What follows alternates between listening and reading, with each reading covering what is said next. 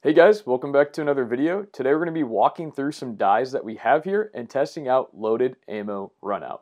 For the testing itself, we are measuring 0.6 inches forward of the case mouth on the loaded rounds themselves for any runout issues. 30 cases fired and resized runout measurements, and 30 cases that have a bullet seated in them looking for runout seated measurements as well. We've used this Sinclair runout gauge here for all of the testing that we have done so far. For the die breakdowns, we are testing the Redding Type S dies, the RCBS Matchmaster dies, Hornady New Dimension Custom Grade die set, Lee RGB, and the Area 419 M Series sizing die paired with the RCBS Matchmaster seating die. First up, let's go over the Redding Type S dies. Size runout on the cases, which yielded a mean of 0.003 or 0.003 and an SD of 0.0011. With the bullet seated now, the die set produced ammunition with a total indicated runout of 0.0005 to 0.006 when measured to the ogive of a Sierra 177 grain Match King, 0.6 inches forward of the case mouth. Average TIR was 0.003 and TIR SD was 0.0013.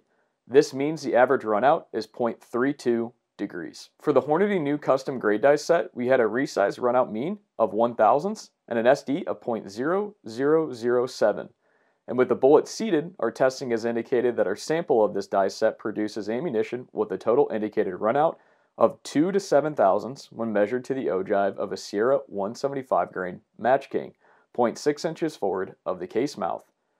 Average TIR was 5,000 and TIR SD was 0.0015.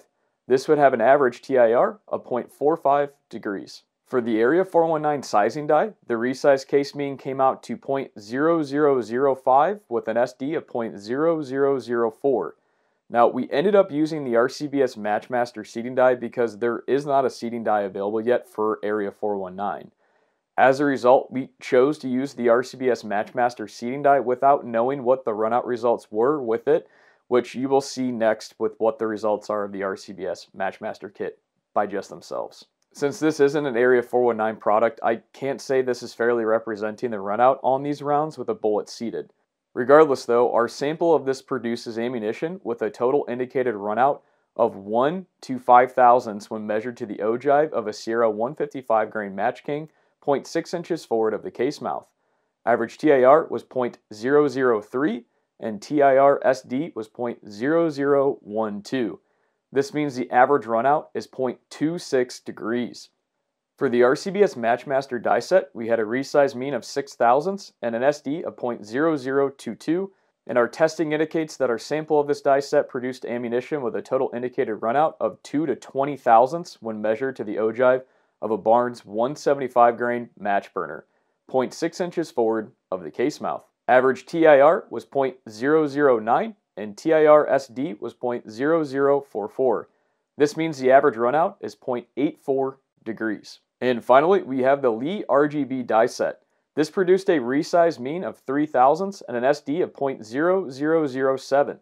The die produced ammunition with a TIR of 0.001 to 0.011 when measured to the ogive of a Sierra 155 grain Match King, 0.6 inches forward of the case mouth. Average TIR was 0.0058 and TIR SD was 0.0028. This would be an average TIR of 0.55 degrees. And that's what we have for right now. If you're looking to see mixed combinations of resizing and seating with these dies or other sets we haven't tested yet, let us know in the comments below. Thanks again for watching.